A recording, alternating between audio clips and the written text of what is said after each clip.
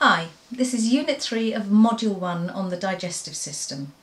In this unit we'll be looking at what can go wrong with the digestive system.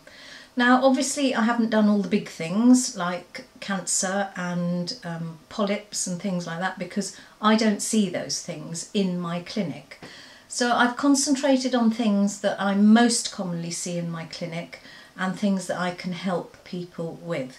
And they are things like acid indigestion, constipation, diarrhoea, bloating from wind, irritable bowel syndrome and hemorrhoids. Those are the conditions that I most commonly see in my clinic, and those are the conditions that I have talked about in this unit.